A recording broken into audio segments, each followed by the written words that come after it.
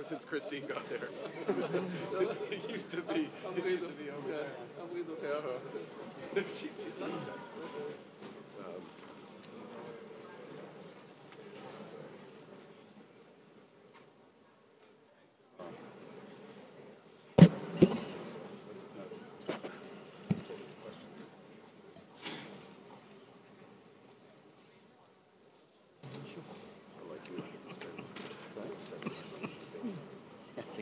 So I know. I've been through. I think we're going to get started. Good. Welcome, everybody. Let's get started. The faster we can assemble everybody, the faster we can get into the questions. I want to welcome everybody here, and hopefully everybody is not too exhausted from these wonderful days and meetings we've had. Let me introduce everybody. I think everybody knows everybody. We're in a different order than I had, but to my immediate left is Joaquim Levy, who's the Minister of Finance from the country of Brazil. To Joaquim's left is Kuroda-san, Haruhiko Kuroda, who is the Governor of the Bank of Japan.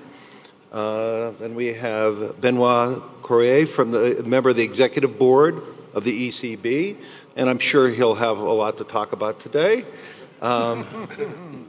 Mark Carney, the Governor of Bank of England and the Chair of the Financial Stability Board. And to Mark's far left is Min Zhu, who is the Deputy Managing Director of the IMF, who's making sure we are doing what we say we all do and making sure we have an organized world. So I wanted to set the tone and talk about the world. And as I was reflecting on it, I was reflecting on this exact meeting last year. So last year, as smart as we all were, we never talked about oil. It was going to go down from 100 to below 50. I don't think we ever heard of the word ISIS. We didn't certainly talk about the Ukraine and Crimea. We were confident the Federal Reserve was beginning to tighten. And I would say the overall tone of the committee, of the group, and also the mood at Davos was that Europe was healing very rapidly. And so, everyone, I hope we're going to be a little better this time. And I would say coming into this session, it is my observation, there's quite a bit more pessimism throughout the whole session this time from last year. So, as I said, last year we came away very positive. I think in some cases that was probably true, but in many cases, obviously, it wasn't so.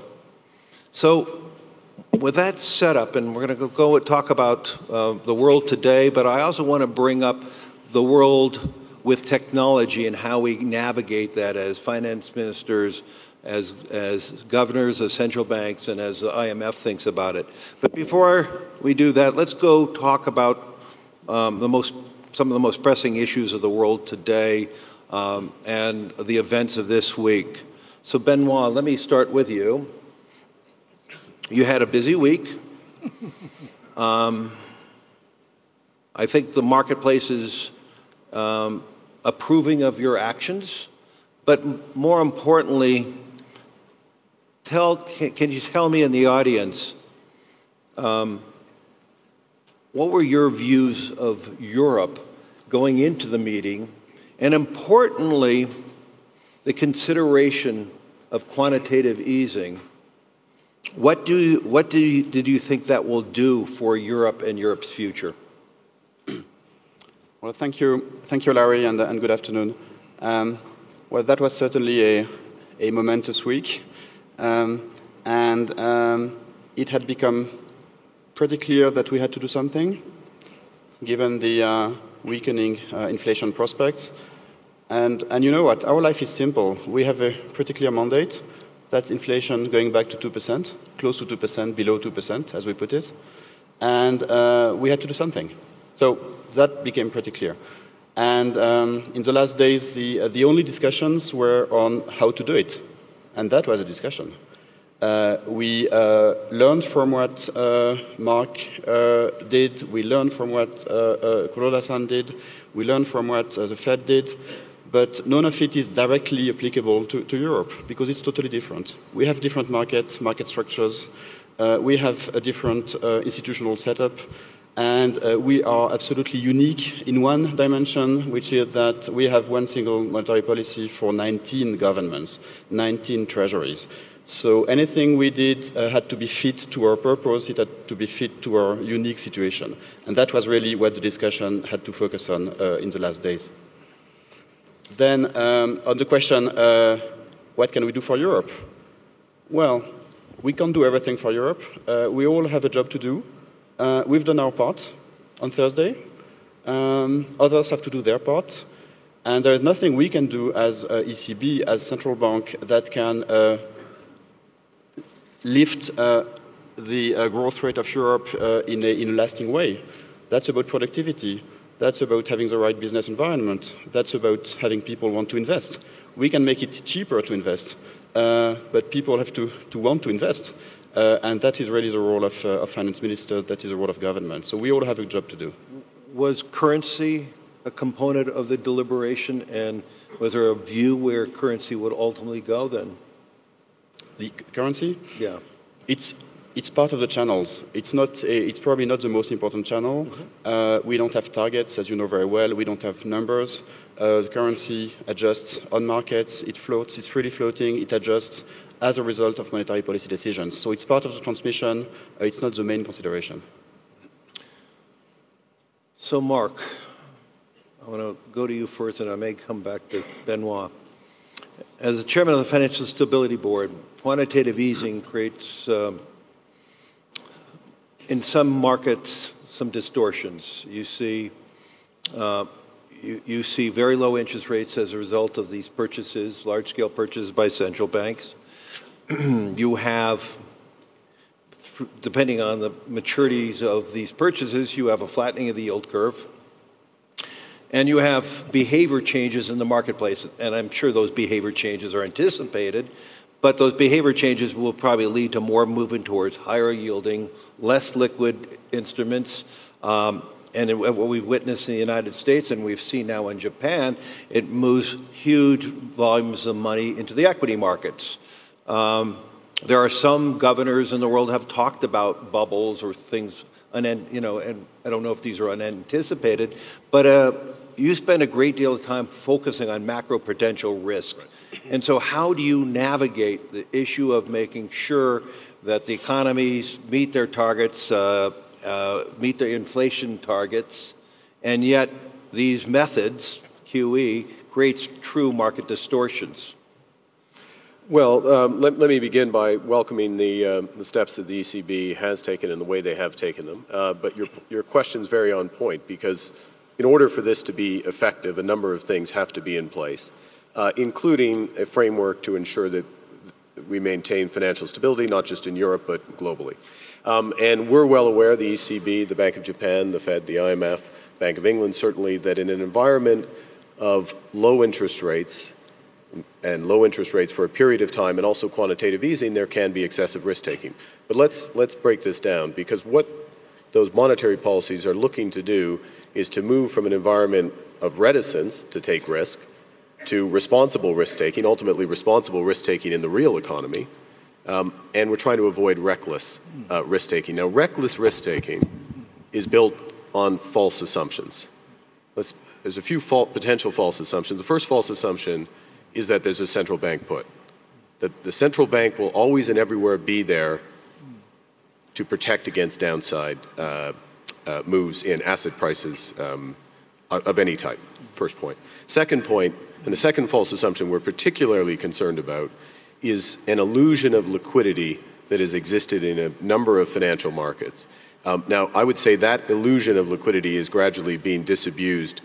We've seen over the recent months a series of jump to illiquidity, if you will, including in the most historically liquid markets, such as the U.S. Treasury market. October 15th. So what are we doing to reduce financial stability risks in this environment of appropriately loose or appropriately accommodative monetary policy. First and foremost, it's about shoring up the core of the financial system. In other words, the major banks that are at the core of the financial system. It's why we increased capital 10 times, capital requirements 10 times. It's why the European authorities went through the AQR and the stress test and ensured that the 125 largest banks at the core of the European system are appropriately capitalized. It's a much better transmission mechanism, but they're also better protected in these bouts of illiquidity. And I will say, in my roles as Governor of the Bank of England and Chair of the Financial Stability Board, I can get daily position, mark-to-market position, all the global banks, and in these bouts of illiquidity, the losses, when there have been losses, have been very small. So the core of the system hasn't amplified this illiquidity. The second thing we're looking to do is to reduce the amplification channels from the core of the system out. 2 points, and I'll end with this. The traditional channel, the channel we all lived through in 2007, 2008, 2009, was through securities lending markets, repo markets, and straight securities lending. Bouts of extreme illiquidity. Haircuts go to the moon at the same time that VAR goes up. Sorry to be technical, but that's the dynamic at the core. So we put in place, through the Financial Stability Board, the major central banks, major authorities, minimum haircut requirements which will dampen those ups and downs.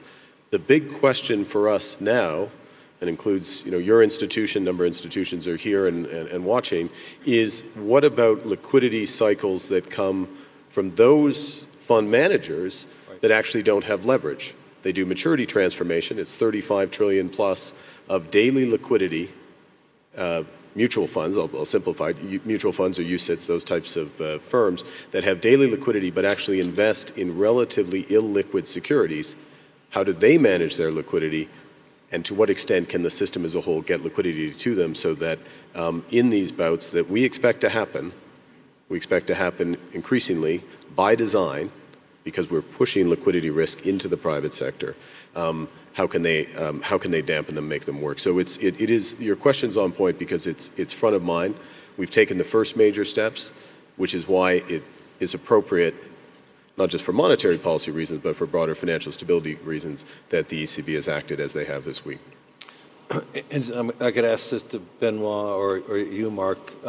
In some chance, there are some people who believe that QE, it creates more issues, social issues in society because there are big winners and big losers. Those who have capital in financial assets are generally big winners, and those who don't. And so it creates even a greater fragmentation in society. Do you have a view on that, either one of you?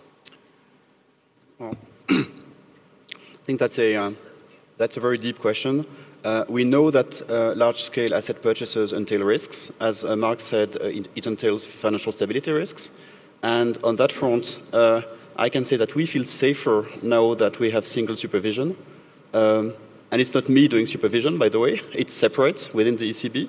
It is Daniel Nui and Sabine Lautenschläger. And they're great, and they're great because they're tough. And they will be tougher than their predecessors. And if we have tough supervision, we feel safer to have loose monetary policy. And it also entails risk, as you said, the risk to widen inequalities. We have to be extremely mindful of it. My answer would be that the best way not to increase inequalities is to have good policies to support the poorest and to create jobs at the lower end of the wage ladder, at the lower end of the skills ladder, because these are the ones who are unemployed. And in the case of Europe, that is mostly structural. That is mostly about making labor markets work better. So if we make labor markets work better, in complement to large-scale asset purchases, then you can have the best of both worlds. You have expansion, and you don't increase inequalities. So Benoît, should we expect to see a more vocal ECB related to those items, and importantly, talking to the finance ministers of the various countries on those mechanistic ways of improving inequalities within those countries, more reforms? No, we'll certainly speak our voice. We'll start on Monday, actually, in Brussels. There we go, Monday. Where we have the Eurogroup meeting. And this will certainly be the discussion. But that said, it's not a bargaining. It's not a quid pro quo, obviously. And as I said, we all have a job to do. We do our job. They do their jobs. Let me make a very basic point. All monetary policy has distributional consequences. Yes. We lower interest rates. It benefits debtors, people who owe money, at the expense of the people who've saved money. Yeah. And I can assure you, I hear from savers and understand that. I do. Absolutely. The point here, and it was a point in the U.S., point in the UK, that one of the biggest distributional issues is the risk that people are unemployed for too long, they become detached from the labor market, they lose their skills, so-called hysteresis. So there has been a race against hysteresis. In the UK, where we've created over 600,000 jobs in the last year, where the unemployment rates dropped down below 6%, where wages are starting to pick up, we're winning that race to the extent you can from a monetary policy perspective. But there are profound other policy issues that are necessary, and they interact with I think your last topic on technology to make a real difference. So just to summarize, monetary policy always has distributional consequences. There are broader policies that have to address them, and they can be redistributive or structural more broadly, and we need to recognize that. But if we don't get the basics right, we're not even in the conversation. Let's hear from Min related to these issues, because these have big consequential issues for the IMF. And so how do you think about these issues? Yeah, the first issue is I would like to say we welcome ECB's decisions. When we talk about ECB's policy, we talk all these consequences, right? But the key objective is create a space for structural reform and for investments for growth, as Benoît mentioned. I would like to re-enhance that point. I think this is absolutely important. I think the European is in a good position today because we have more monetary space. We have a little bit of fiscal space because the oil price is so low. So it's absolutely important to leverage the opportunity to move forward the structural reform. And so much talk about structural reform. I don't want to repeat anything. But I want to mention one thing, as is investments. If you compare today with 2007, the investment share in GDP in Europe lost 5% of GDP. Right. This is a big gap. If you lost 5% of GDP investments in 7 years, how can you have a strong growth? This is not including infrastructure investments. It's more today, it's investments in knowledge economy, investments in long-term R&D, investments in innovative SME. I think this is all European needed. So I would emphasize, when we think about the monetary policy and we think about the QE, I think that we need to carry out firmly on the structural reform and the investment projects. Now, I fully understand it's not easy because it's not easy to go through the political process to the structural reform. But the great challenger call on the great leaders, right? I think this is the moment. Either the history choose the leader or leader change the history. Well, we first have to educate the population in voting in the right leader to do that then, right? That's exactly, but also depends on the proposal. Yeah. Let me turn to Kuroda-san. You've been very bold in your actions, and you've been consistently bold. I'm still looking for the third arrow, so if anybody in the audience has it. Sometimes I feel like you are one of the most lonely men in the world because when you started this ambition plan, I assumed we were going to have more support, like what Min was talking about in terms of policy. So, where is Japan versus where you thought Japan would have been after this two-year program? And where do you believe this third arrow will begin, and how successful will this become? Yes, thank you. But before going to Japan's situation, maybe let me say one thing about the global economy. As you indicated at the outset, some pessimism prevailing in Davos this year, I think it's a bit exaggerated because I think two good factors which could boost the global economic outlook in the next couple of years, we have to carefully assess. One is, of course, a substantial decline of oil prices. I mean, 50% oil price decline could accelerate the global economic growth in coming years. The next factor, positive factor, is, of course, a big decision by ECB.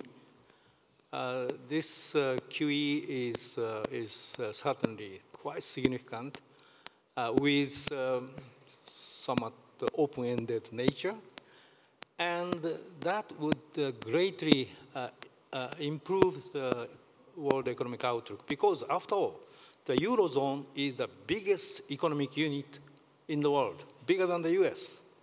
So these two factors, lower oil prices and big decision by ECB, could further improve world economic outlook, I think. Currency, too.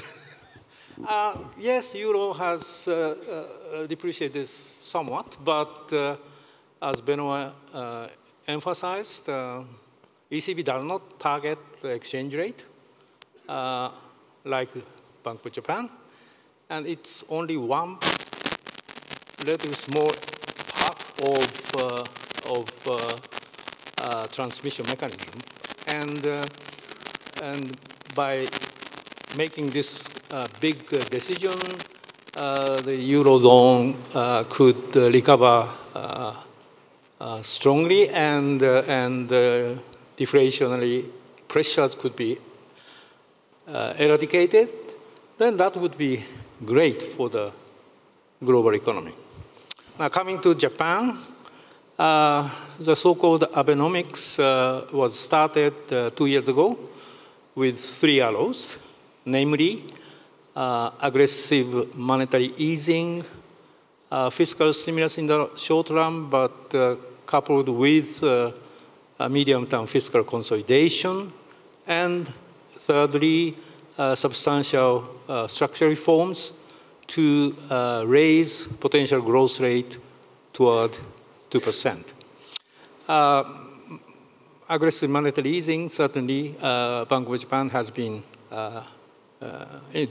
implementing, and the so-called quantitative and qualitative monetary easing, QQE, started April 2014, was further expanded last October, and the inflation rate has been steadily improving. Although in the last couple of months, because of sharp decline of oil prices, headline inflation slowed down. But we think that eventually inflation rate would accelerate because of strong positive impact on the economic growth in Japan of substantial oil price decline. Now, how about the third arrow, as you said? Actually, there are many things done, although there are a few which have been very noticeable. One of them is substantially increased female labor participation ratio.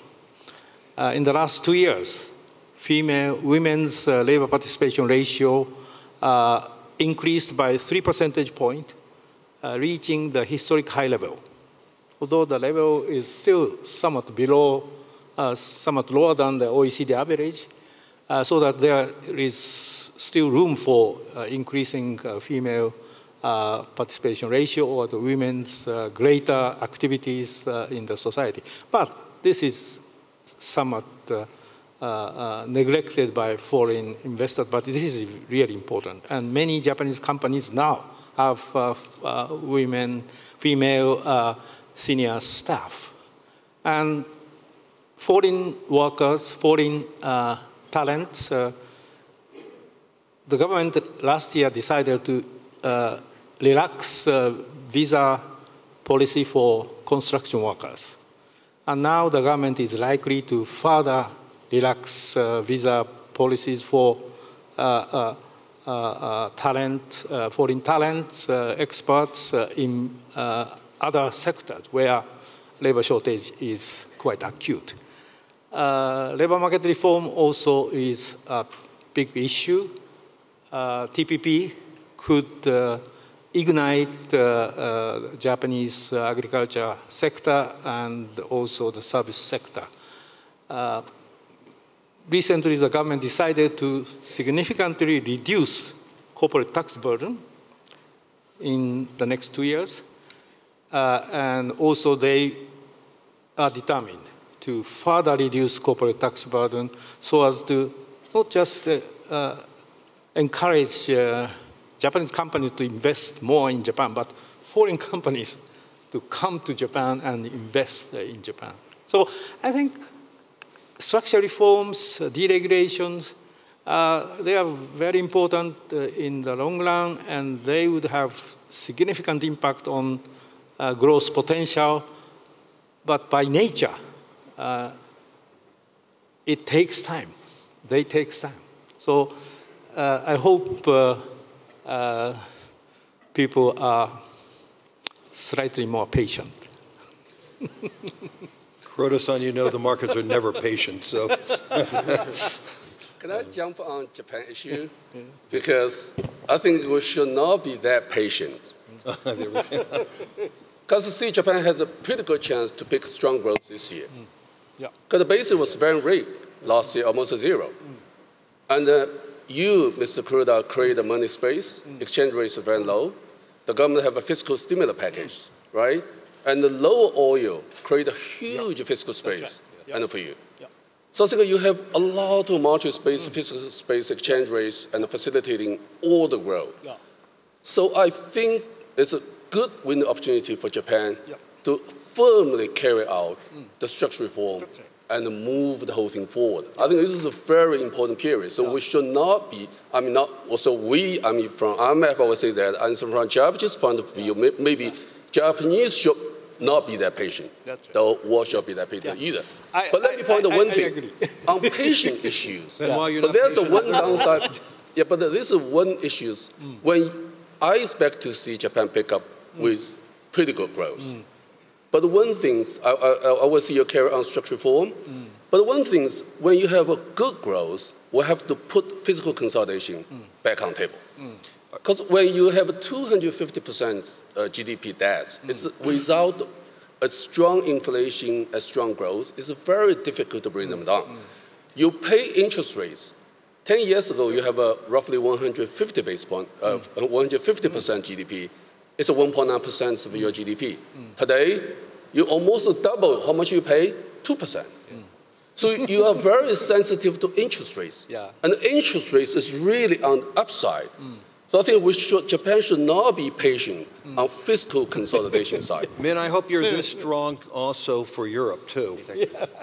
Benoît. Maybe that's exactly what I wanted to say. I mean, I've been listening extremely carefully to that discussion, and I will stand on Min's side that in the case of Europe, being patient is just a risk that we don't want to take. We need growth in Europe, and we need sustainable growth in Europe. And that also has to be with the politics of the European project. With low growth, entrenched unemployment, people being dragged out of the labor market, we are seeing the whole political foundation of the European project being weakened. And this cannot last for too long. Maybe. 2 points to respond to Minju.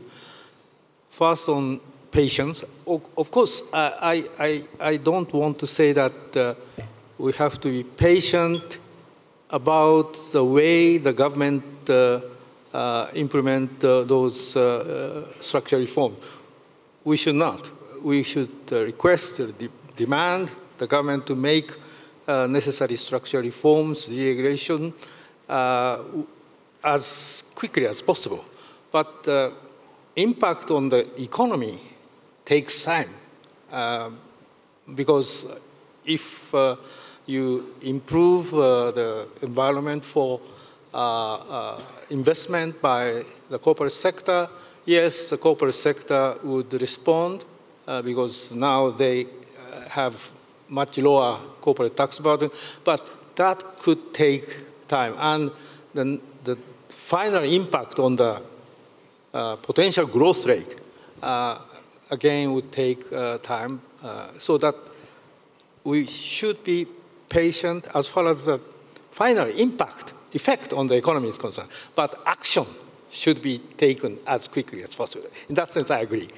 Second point, fiscal consolidation. Again, I agree with Minju. The government set the so-called medium-term fiscal consolidation plan, under which the government is required to halve the primary deficit by fiscal 2015, and that government actually implemented under the current budget for fiscal 2015. But more difficult, challenging goal is to completely eradicate primary deficit by fiscal 2020. That requires much more effort by the government, but the government has already made it quite clear that by summer this year, they would come up with a more concrete plan to achieve that primary surplus by fiscal 2015, meaning that some revenue enhancement measures as well as expenditure cut measures would be specified. And that is quite necessary because, as you said, the government has accumulated so much debt already, and the appropriate and reliable fiscal consolidation plan is absolutely necessary for Japan. I'm going to move on to the emerging world, but also talk about how I believe the emerging world is going to become much more of a world of divergence. The emerging world is going to see many more success stories than we've seen in the past, and many failures. You just look at the oil markets and how we've created some big winners and big losers.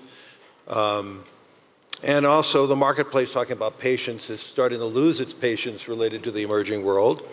From my perspective, I think the actions from the ECB and lower oil prices overall, I look at it as a great opportunity to be in the emerging world. And I actually believe where interest rates are now in Brazil, it's a great investment opportunity too. So with that framework, Joaquim, give us your perspective from Brazil, of Brazil's position, but also of the entire emerging world and how that's going to play out.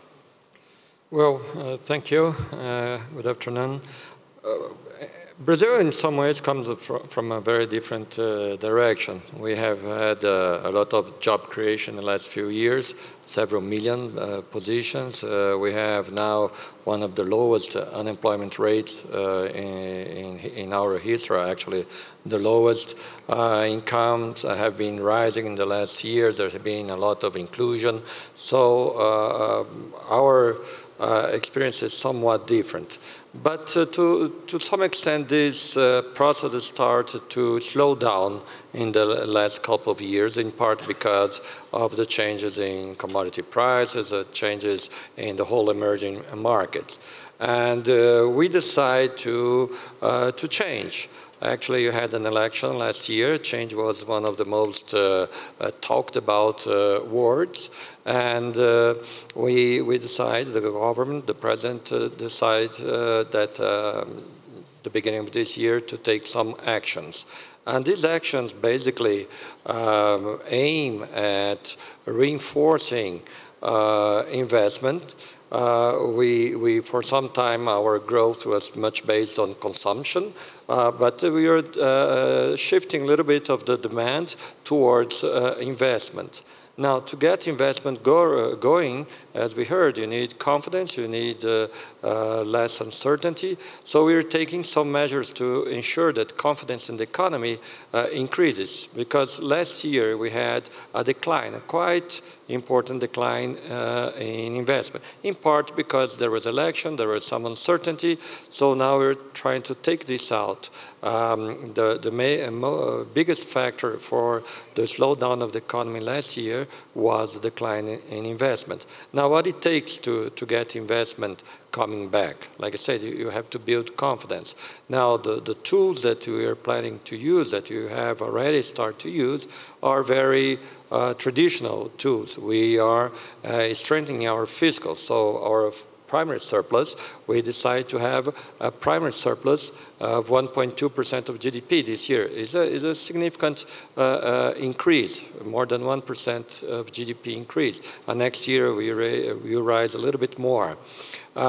We are also getting prices realigned. This could be called a sort of a structural reform. So in areas like energy and other areas, you get price signals that are very important for investment decisions. We are working on that too. Even the regulatory framework, in some cases, we are attentive. Why? Because we need not only investment, say, by companies and machinery, but also infrastructure and with the private sector. And we know that for that to happen and to happen quickly, we need to have really a framework that provides full confidence. Now, Brazil has a good track record on concessions, PPP, and so on. So we are confident that we can get this moving. And this is very important because this is what will allow us to continue the path of improving education, skills.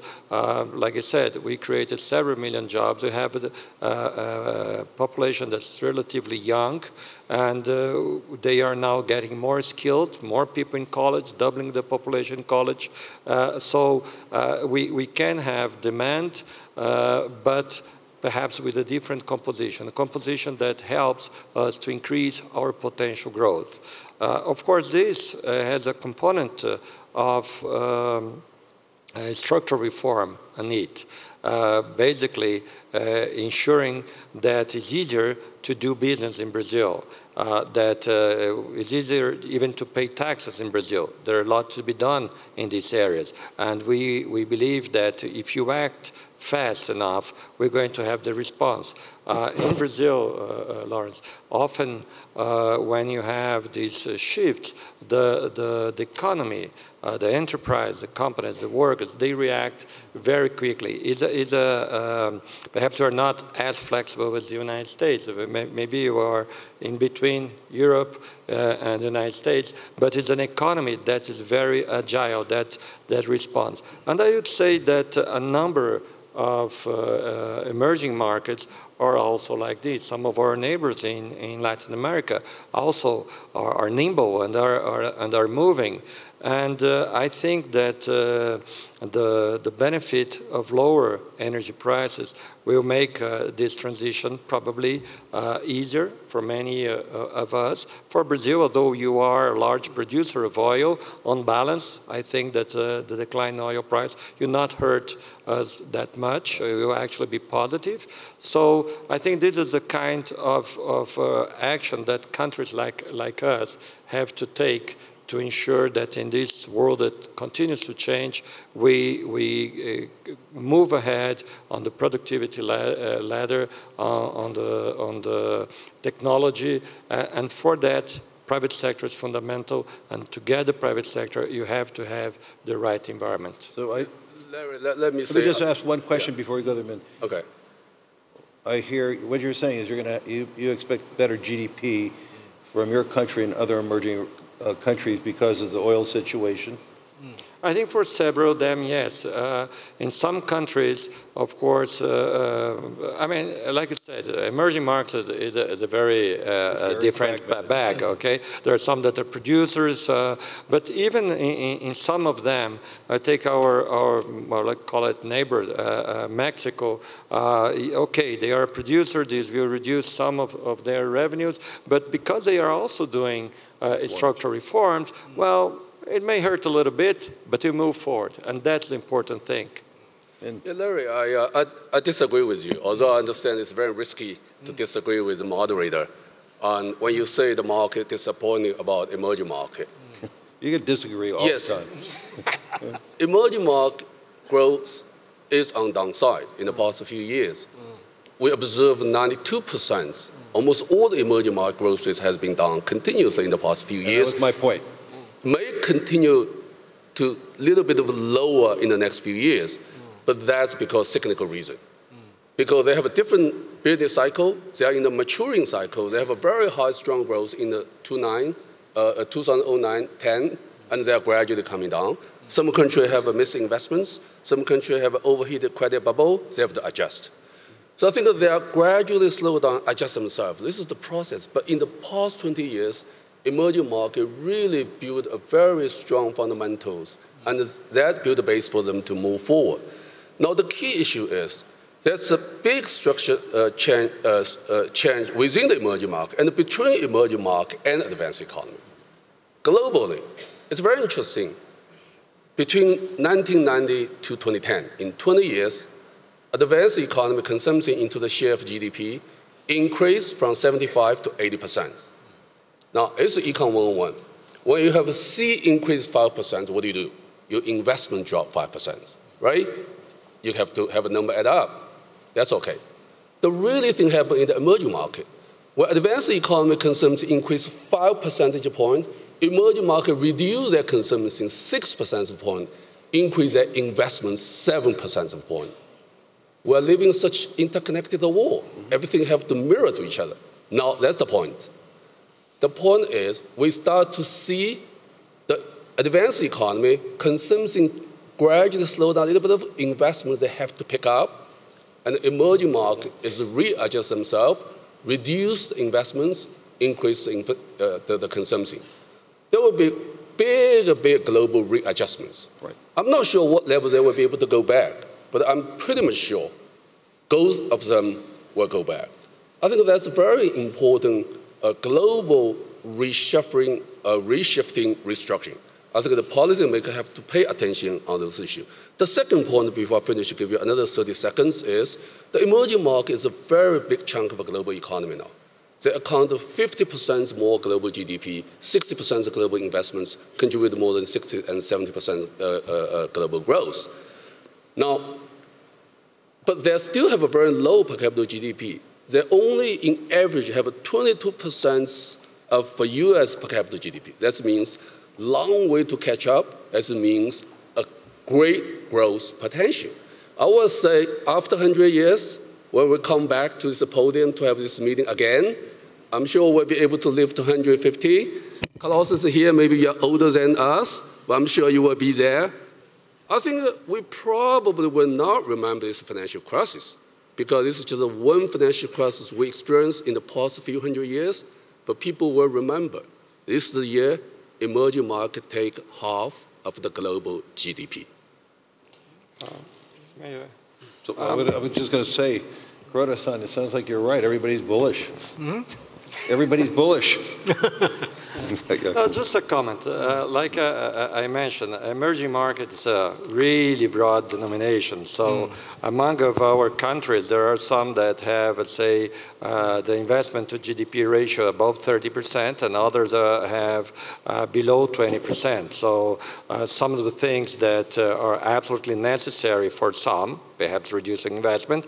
You may even have the contrary in others. I sometimes joke that, for instance, comparing with China, we have done some of this yin and yang, and you have now to turn it around. So it's important for Brazil to increase investment, and I see that China and maybe others are in the direction of really getting the fruits of growth and development more to the consumer, and that's also healthy. Yeah, Mark, extremely very important point, the last point there about the transition that's going on in China, lest we forget the scale of the readjustment there, and I'll make a broader point. There's a series of transitions that are underway, and some of them may come to a point this year. So I think it's valuable to sit back within an overall posture of being cautiously optimistic about the outlook is where I would put myself. Yeah. 3.5%. If the IMF's right about global growth, that's a good outcome.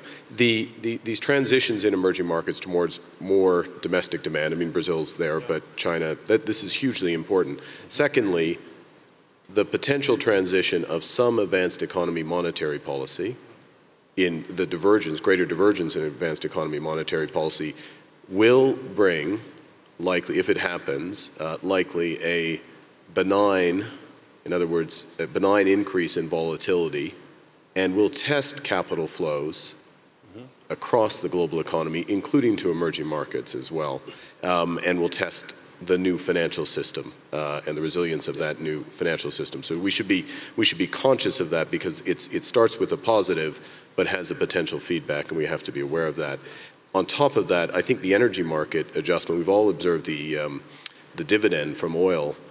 It's realistic to expect, it doesn't mean it will happen, that oil is lower for longer, given where cash costs actually are in across the globe, and given where demand is likely to be. So that creates an opportunity that is considerable and perhaps undervalued in terms of the outlook for the global economy. And lastly, if I can bring it back towards Europe for a second, there's a transition from everything being about monetary policy to everything being about structural policy, and I would include in structural policy completing the project of a sustainable monetary union, just parenthetically. In the UK, transition from household-driven growth towards more investment-driven growth as well, in the context of a rising global economy. Kuroda-san. 2 points. One, on China. I really think that the Chinese economy is making huge structural change. People may be more interested in gradual slowdown of economic growth, but still China is growing by 7.5%, and even if slightly slowing down this year, next year, but still around 7% growth. That is very respectable rate of growth. But more important is Chinese economic structure is changing. It is not anymore export dependent economy. It's more domestic demand oriented economy. And not just investment, but also consumption is increasing. And even in China, consumption basket consists of not only goods, but large part of services. And services do not need so much input of materials or those kind of things. So that China is going to gradually slowing down, but China's import of materials, commodities, as well as intermediate goods, is declining quite significantly.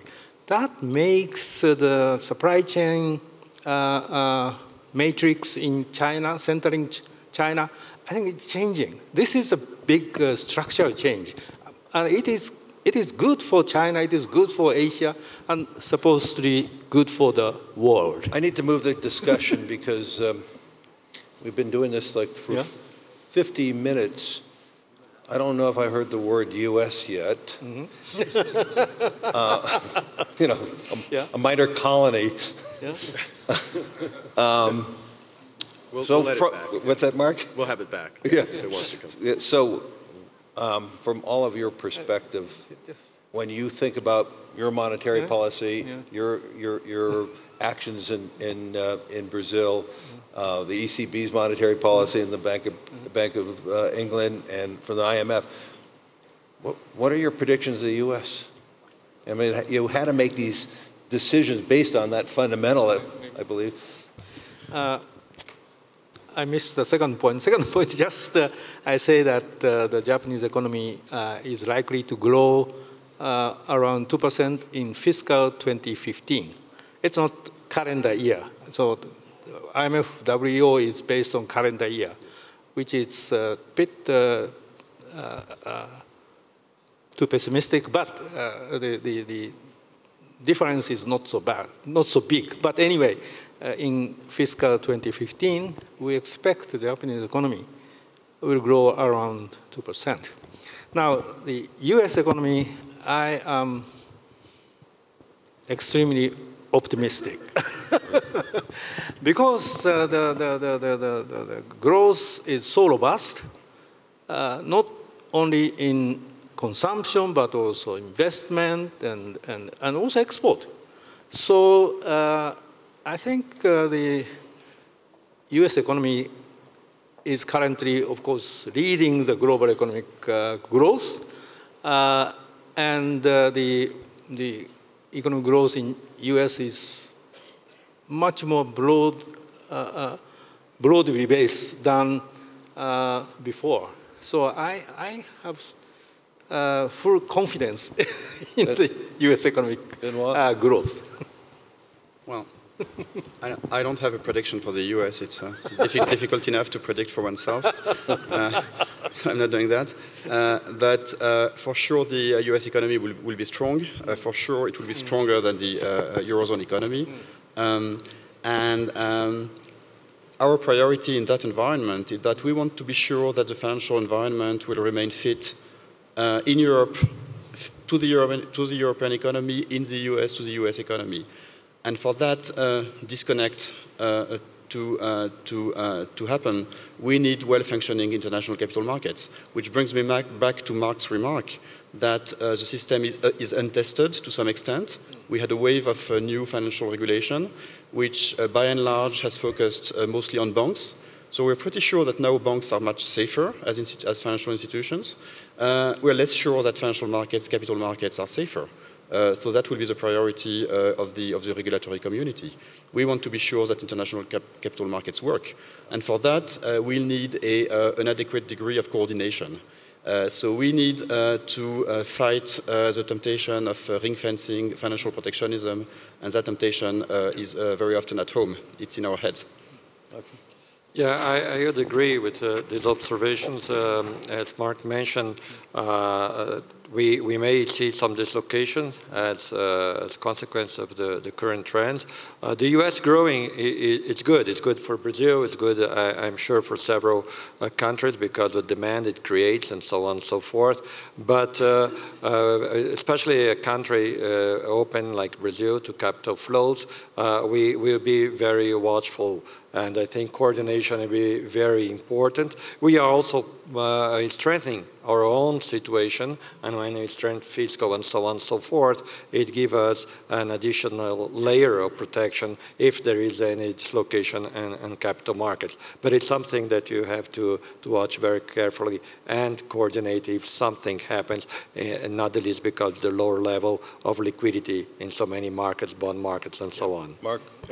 Let me I'll reinforce what my colleagues just said on that point. I'll make two others.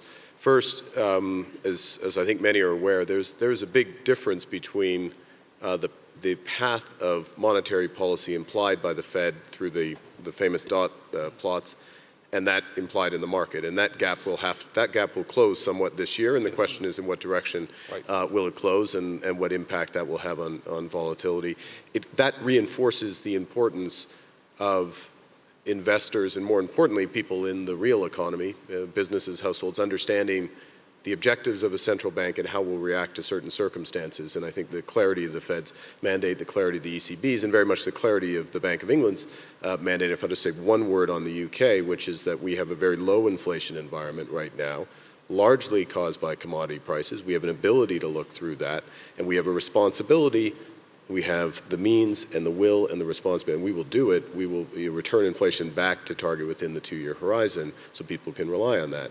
Now, the second point I wanted to make on the U.S., and I'll hand back to you, which is around the labor market and the question, which is there, as yet unresolved, about the impact of technology on wages and potential dynamics that has for the Phillips curve, and therefore directly for monetary policy. And this is a fluid situation, and if in any labor market this is most relevant, would be in the most flexible labor markets, which would include very much the US, but also potentially the UK. Just again, parenthetically on the UK, it is not lost on us that wages are picking up now in the most recent data, consistent with our expectations. Yeah, on US side, if I may also have 2 points, I follow Mike. I think I agree, US will have a strong growth this year, and the 3.4 we forecast is very strong, no question. But if we decompose the growth, if you're looking for the growth is very much driven by private consumption, right? And also a little bit of government expenditure as well. Investments are still weak. You compare today with 2007, in terms of percent of GDP, US lost 2% of GDP of investments. So put the US on the long-term sustainable growth, I think US also need investment when corporate sit on the big pie of that. The second issue is the risk in financial market, as Mark mentioned, really start to accumulate now. I mean, the illusion of liquidity, Mark just referred to, I think it's, and moving from banking to the shadow banking sector, Larry, you may disagree with me, but if you're looking for the number, the credit from banking sector to the corporate sector in the past 7 years dropped really $300 billion from on the shadow banking sector increased $1.4 trillion. So you will see the credit intermediation really moving away from traditional commercial banking to the shadow banking sectors. But that's not bad. Yeah, exactly. Okay. No, I'm not saying good or bad. Okay. I know you would disagree, but I'm glad you No, I'm not disagreeing. I'm not defending myself. I'm going to move on for a second because I don't want to talk about... No, it's not bad. I agree. But I think there's a potential risk. We need enhanced regulatory efforts and supervision as well, as Mark mentioned. So let me move on. I want to take up a point that Mark brought up, and I think it has great implications for the developing world. And Mark brought up technology. And obviously, technology is a major component in the future of technology for the World Economic Forum. And when we frame out 2014 and how that's translating into 15, in my mind, it was technology that transformed the energy market. It was technology that created the 1.6 million excess barrels at a time when global demand was growing much slower than it was a few years back. And so we had this structural imbalance of supply and demand, and now we're in a period of equilibrium. And the smartest brains in the world and everybody, no one predicted what technology was doing. We witnessed it, but we didn't understand the implications. But technology is beginning to change most industries we live in. You know, the digital world is changing so many things. The sharing economy, we're accustomed to sharing music. Very few people buy music today. They use. I buy all my music. You buy, me too. Yeah, but we're old. Just to be Mark, clear. we don't count. Yeah. My kids really make fun of me that I still buy CDs. So let's move on that point. And then now we are migrating towards cloud, and everyone's talking about the cloud. We're reducing the need to buy these big hard drives by having that. We have Uber now, the sharing economy of automobiles. You know, patterns are changing, behaviors are changing. Most of these patterns and behaviors have shown to be disinflationary. I'm not saying they will always be there, but it's also changing the job creation. And so as bankers, as finance ministers, IMF, how do you think about technology when you think about policy? Because technology, in my mind, is underappreciated at least by politicians, as to how that's transforming their societies. And I do believe technology is going to be very disruptive in the developing world, because technology, you're seeing technology transformations in China right now. They're using more robotics. We're seeing technology transformation in agriculture because of the combines, and we don't need that many humans now to pick so many agricultural products. This is going to be disruptive in so many places, and it's going to be those countries that adapt to technology are going to be the winners, and those who can't adapt, are, in my mind, are going to fall farther. So big winners, big losers. How do you think about that in monetary policy first, and I'll ask in governmental policy, since we have three governors in the center? Mark? Well, I think there's three ways. First, in terms of financial stability policy and the change in banking that is imminent, we have to get the balance of regulation right. Not come down too hard and prevent this, this type of disruptive technology, but also not be in a position where we're filling in prudential regulation after the fact and then have a difficulty. In other words, facing an Uber-type situation in financial services, which many jurisdictions are struggling with. Secondly, on monetary policy, we have the classic thing of adjusting CPI for true, true value. But this goes to the labor market, and I'll finish with this. And it's an imperfect analogy, but you think about the sharing economy and the classic thing of the vehicle, I think in the States, is only used about 5% of the time, and so this is tremendous opportunity to share vehicles, and it's an efficiency, and it lowers actual investment and purchases, but it's more efficient for the economy. Think about labor. We have a very high share in the UK, a similarly high share in the US, of involuntary part-time workers. And you also have a phenomena, and it's hard to measure this precisely, of disaggregating services. So outside, having contractors outside of the company, contractors that work to specific tasks, aren't necessarily working full-time. And so there is a sharing element there that's not being, and so we, as monetary authorities, we have to take an assessment of how much extra slack is in the labor market because of this phenomena. And that's trying to make a judgment in terms of shorter term, cyclical monetary policy in the face of a broader secular trend. So these are very difficult judgments to make. No, I fully agree with Mark, and thinking about trying to reflect on your question. But you don't buy CDs. Sorry? You don't buy CDs. I do buy CDs. Oh, okay. Yeah, I do buy CDs. I don't buy vinyl, but I do buy CDs. There are certainly many ways in which technology will reshape monetary policy as it reshapes our daily lives. And the whole question is how can it be reshaped in a way that it's not disrupted? Because we need monetary policy to provide confidence.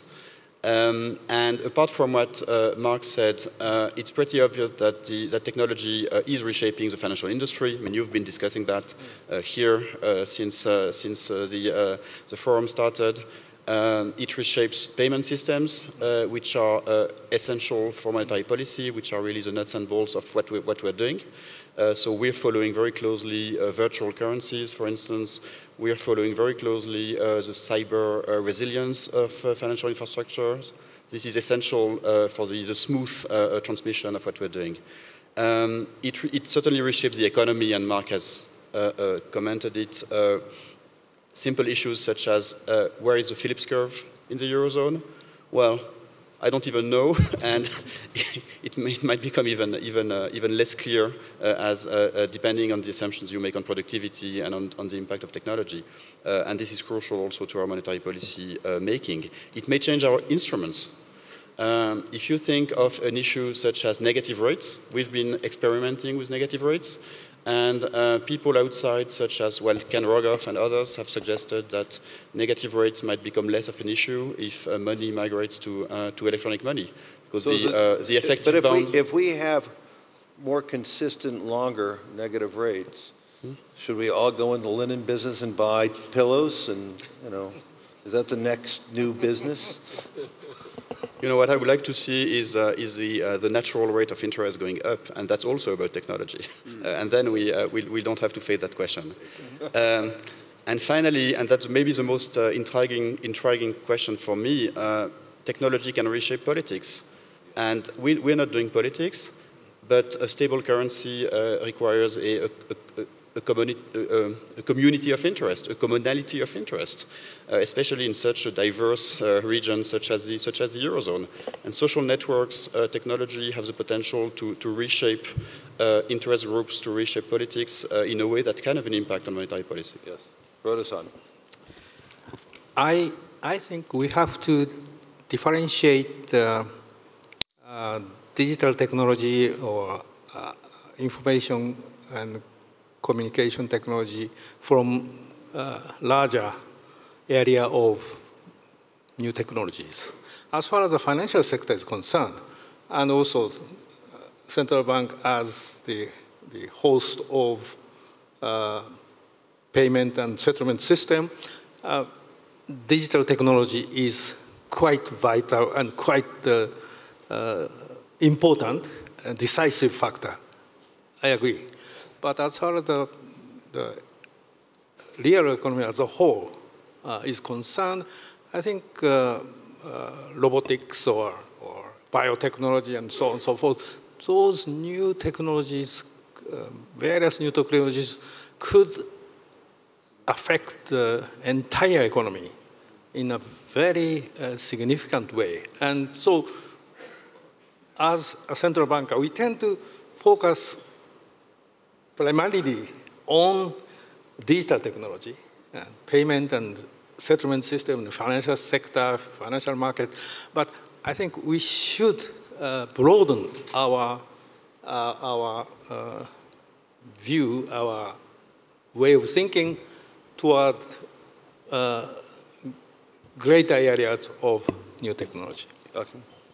Well, I think that for emerging markets, technology may have, at least in the short period, the medium term, a different impact than in developed countries. Sometimes it's good to be a latecomer. Kuroda-san just mentioned payment systems. Brazil did an overhaul of the payment system in the late 90s, early 2000s. We got a very robust, modern, nimble system. Technology, for instance, in Brazil now is playing roles such as, I mentioned, we have grown quite a lot the number of students in colleges. Now, the ability to have courses through media instead just 19th century or 18th century technology of classrooms and so on is a major factor.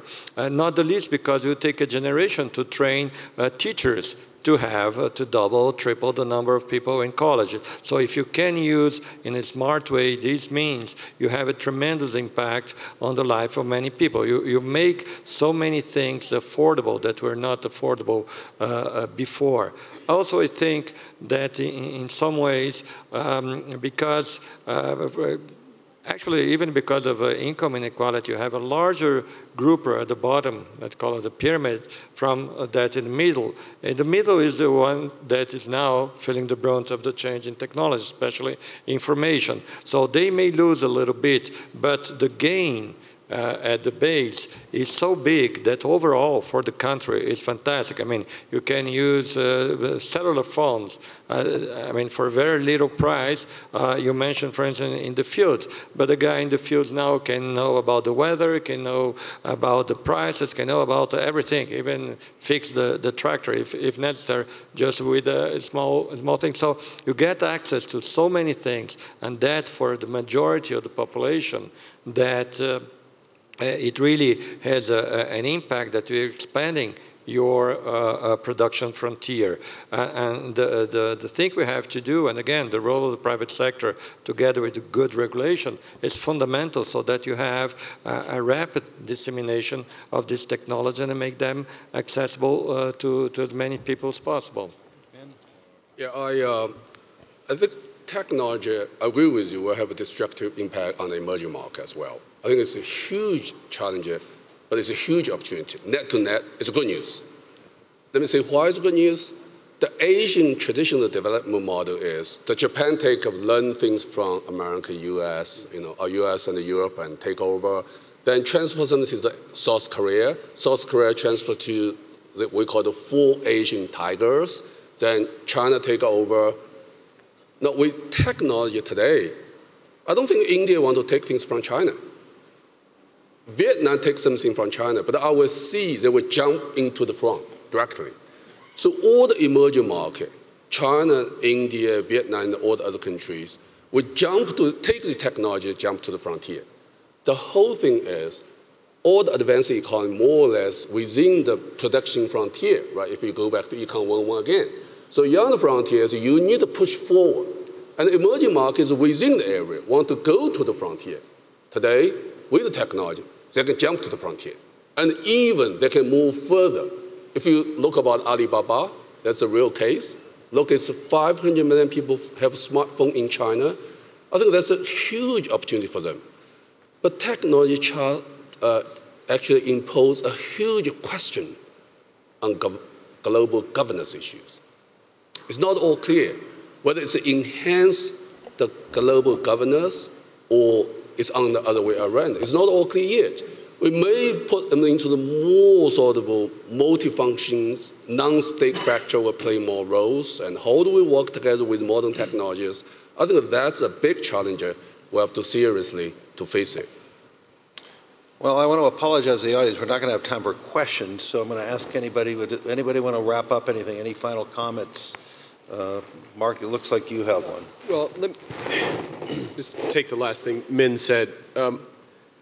There's been a lot of discussion of over the past year of secular stagnation and negative real interest rates. The natural rate is negative, and there's a variety of reasons why that has been the case in some major jurisdictions. It was the case in the U.S. Arguably was the case in the U.K. That's why QE made sense. Arguably is the case in Japan and Europe, which is why QE makes sense, because it's bringing monetary policy to that natural rate, so it is appropriately accommodative. There are a variety of reasons for that, savings, investments, imbalance, et cetera. One of the reasons that's advanced for that is technology pessimism. Now, I would reject that for 2 reasons. I'm actually more of a technology optimist. It's hard to be at the forum and listen to all the advances that we're on the cusp on and not be a technology optimist. But more fundamentally, for Min's point, is that the vast majority of the world, the UK included, is not at the frontier. They are less productive than the frontier. So even if nothing else is invented for the next 20 years, just catching up is a huge growth it's a huge opportunity to grow potential. But do you think it can lead to more disinflation? It depends on the stance of policy, and it depends also on monetary policy, but also, yes, it has a disinflationary impact, first point. Depends on the stance of monetary policy and relatedly structural policies so that people can adjust. Because in this new technology world, particularly in labor markets, you're going to need more creativity. You're going to need mass creativity, and this is a truism, but it is true. You need lifelong learning, you need training, you need all these elements that are going to allow people to take full advantage, and that will take time. Sorry, Benoît. Benoît, you got 30 seconds, and Kuroda-san, and then we got to wrap it. I would just urge all those in Europe who worry about the impact of monetary policy on savers, and there are some, to listen to Mark. The answer is about the rate of return on capital. The answer is about the innovative capacity of Europe. And the answer is about the ability of our capital markets to reallocate resources to increase the rate of return of capital. And monetary policy is just the canary in the coal mine. Kuroda-san. I don't say that inflation is anywhere and anytime a monetary phenomenon. I don't think so. Because the inflation rate could be affected by many factors. I mean, technology, emerging market participating in the global transactions, anything. I mean, at this moment, 50% reduction of oil prices are affecting inflation rate globally. But central bank monetary policy can counteract this inflationary or inflationary pressures through appropriate monetary policy. Yeah. Thank you very much for giving me 25 seconds. Because I will feel very uncomfortable leaving this podium without talking anything about low-income country. Because the low-income country has a very strong growth in the past 20 years. This year, they are facing a lot of headwinds because the weak external growth, weak trade growth, oil price drops is very important for them, and the monetary policy divergence cause interest rates and exchange rates and currency market volatilities. But we believe with 20 years hard work, they build a good macro foundation to work further. But the whole world needs support to help them. This year is particularly important for development because we have post-2015 MDG to SDG. We have financing development in Ethiopia in July. We have a climate change. So I would say we request all the policymakers put development policy on the top of their agenda. Thank you very much. Ladies and gentlemen, thank you very much. Panel, thank you.